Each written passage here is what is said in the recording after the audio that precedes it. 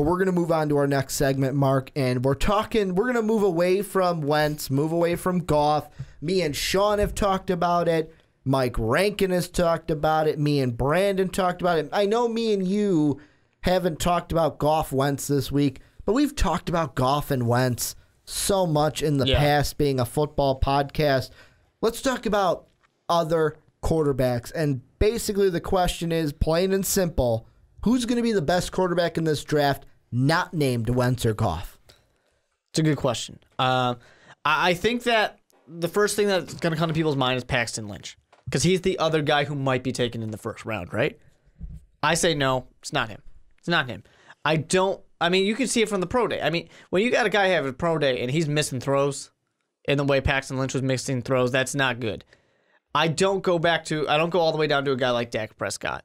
I don't think of Cardale Jones, the guy who was well known for winning and could have been a first-round pick just last year. I have to say it's either a guy like Christian Hackenberg or it's a guy like Connor Cook. And it's not because they're the best quarterback out there. They're going to be, an absolutely amazing athlete or anything like that. It's just that I think these two guys are the guys who can get into a system and just rock that system. They can just be the best quarterback for that, and they can make smart decisions. They can do what they need to do, and they can win games with a good team. This might not be the answer of who's the best quarterback, but it's my answer to who's going to be the most successful quarterback and have the best career. If I had to pick one of these guys, if you look at my draft, Ricky, my mock draft, you mentioned it.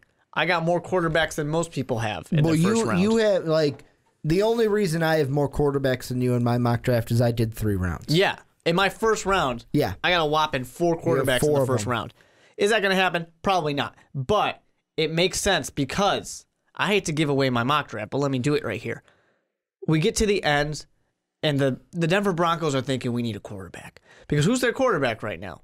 Nobody. Nobody's their quarterback. Mark Butt-Fumbling Sanchez. Nobody's their quarterback. And I think Mark Sanchez can get the job done, but he's not going to do great things. I just wanted to say my name of Mark Butt-Fumbling Sanchez. Of course you did. And I think they sit there and they realize, because in my mock draft, the Browns did pass on a quarterback. So they know Connor Cook, he's gone. Mm-hmm. In this mock draft as well, Philadelphia Eagles, they don't have their quarterback. Christian Hackenberg, maybe he's gone too. They're looking at these type of things, and they're thinking, if we want this guy now, we have to grab him now. We cannot wait. That's why I have a guy like Connor Cook going to a good quality team like the Denver Broncos. And I think, even though Paxton Lynch is surprising people by being, thought of as a first-round pick, I honestly think Connor Cook is probably going to go before him. I'm not guaranteeing anything, but I feel like Connor Cook goes before Paxton Lynch because we know what we're getting out of Connor Cook. Paxton Lynch is still a mystery. Yeah, and to me, there's 2 quarterbacks in this draft that, to me, I love them. And this is, like I said, outside of Wentz and Goff. So if you jumped halfway to this point and you're like, well, what about Wentz and Goff? We're not talking about Wentz and Goff. Yeah, they're done. However, to me, I really do like Connor Cook. I love the way I think Connor Cook is going to be our best day 2 quarterback. Mm-hmm. I think he's going to be like Kirk Cousins, because he came out of Michigan State. He's going to be a lot better than what Kirk Cousins has been. That's for sure. Hackenberg is a question mark to me because I just don't know with Christian Hackenberg. He was so good his freshman year and then not so good his sophomore year at Penn State, to where I'm like, I'm kind of shy on you. There's one kid, though, that I think this guy is not going to be the best quarterback 5 years from now. He may be the 3rd best quarterback from this draft. It's going to go Wentz, Cook, Dak Prescott.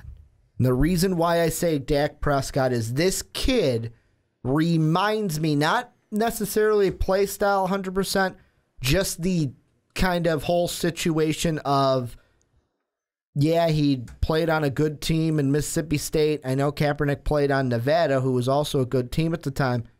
Low round pick. Is going to come in, be a backup. I think eventually if he's behind somebody who's not that great of a starter. Oh, wouldn't it be something if Dak Prescott went to Kansas City and then in 3 years pushed Alex Smith out of a job and completed my prophecy of being Colin Kaepernick? I just feel like this kid is eventually going to be leading an NFL team and could probably do it for the 49ers. Yeah. That's what I think. Yeah, I mean, I think Dak Prescott he's going to definitely be one of those guys who's that project player. So some teams are going to draft him. But, I mean, there is too much for me to say of the not Wentz, the not Goff, that he's going to be the best option here because he is that project. It really depends on him going to a team that's going to give him that time to develop, who's got a guy who's either going to retire in the next 4 years, who's going to be able to get pushed out. It's one of those type of situations. It's also one where he can't go somewhere like, let's say, Cleveland. He can't end up in Cleveland who's going to draft a good, like a top quarterback in 2 years or 1 year.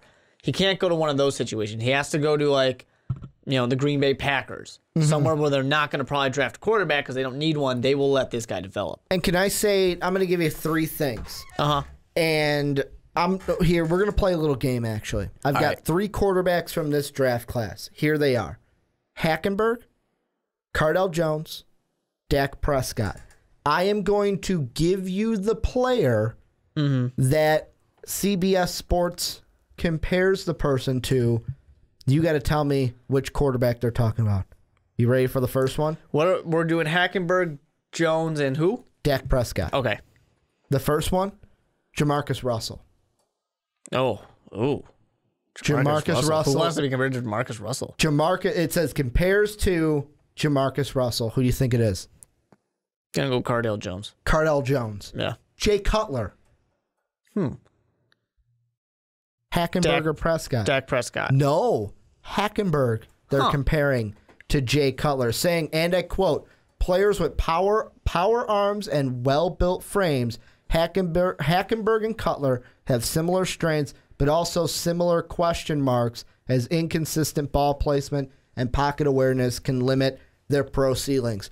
I'm sorry, Hackenberg, but I see that comparison, and my thoughts on Jay Cutler say you're fucking undraftable. Just don't draft him. And then the last one, because he's the last guy, CBS compares Dak Prescott to Tim Tebow. He's basically Tim Tebow, but they go ahead and say with a better arm motion and can actually throw the ball. So he's Tim Tebow who can throw the ball. So I'll take that over the other two. But I mean, comparing, that's like me saying that this is like, he's like Aaron Rodgers in the fact that he plays quarterback and throws a ball, not that he's good. They say that he's got the same this, that, and then they say, although Prescott has a slightly better arm and more consistent mechanics, him and Tebow are similar in categories including composure, mobility, power, and leadership. And hey, here's the thing, though. At least Tim Tebow's won a playoff game. Yeah, against the Steelers. Yeah, he beat the Steelers. You know what scares me, though, about Cardell Jones that I want to get in there? What's that? I'm reading it, and it's an insider article, so if I decide to post it in the description, because I know some people on some other videos have gotten mad when I put in the insider articles. If you guys want me to, I will. Otherwise, I'm just going to say this little snippet. John Gruden looked at Cardell Jones and Christian Hackenberg, and he wrote about Jones, that Jones is going to need tough skin. That scares me right away about Cardell Jones. Because whenever you say a quarterback needs thicker skin, nope, not my guy. Yeah. Not my guy, because the quarterback is going to get most, if not all of the criticism, and he's going to be able to have to take it. For sure. And I don't understand Cardell Jones. I mean, I understand he was successful for 3 games. But the guy got benched. He got benched. He played a total of 11 games in 2 years. He completely lost his job, and we're going to think about drafting him in like round 4. The guy's not even a starter. Are you going to draft a backup center? No, you're not going to draft a backup center. Why are you drafting a backup quarterback? He's a backup now in college. How is he going to become anything better than a backup? I understand that the guy's got some great skills. Cardell Jones should have came out after last year. He should have. And, hindsight's 20/20. I'm honestly surprised that he didn't. This is the same kid, though, that had that that kind of I'm not playing in school. Well, he made that tweet, but he is also the same kid, and yes, I'm calling him a kid, that came out and had basically what the recruits do. Sit at the table, mom and dad's there. Oh, I'm coming back to play football. Yeah, you know what normal players do? Hey, coach, I'm coming back. That's what the normal guys do that actually give a shit about the team. For sure. Yeah, it amazed me that he didn't. It amazed me that he stayed. It really did.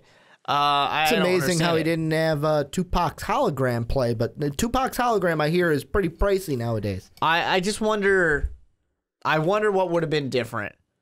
I honestly think if he went out last year, some team would have fallen in love with the idea of him, and I think he would have gone in the first round. Mm-hmm. If he didn't go in the first round, for sure, second round. I think someone would have fallen in love with him, and it would have been interesting. It really would have. But I don't know. I gotta go. Like I said, I think that Connor Cook falls to a good quality team, and I think that that's going to help him out in his future a lot. Because I think he's one of those guys who, if you get him in the right system, he is smart, he will make the right moves, and he will be successful that way. Maybe not the best quarterback out there, maybe not the greatest of all time, but he will find success in the NFL.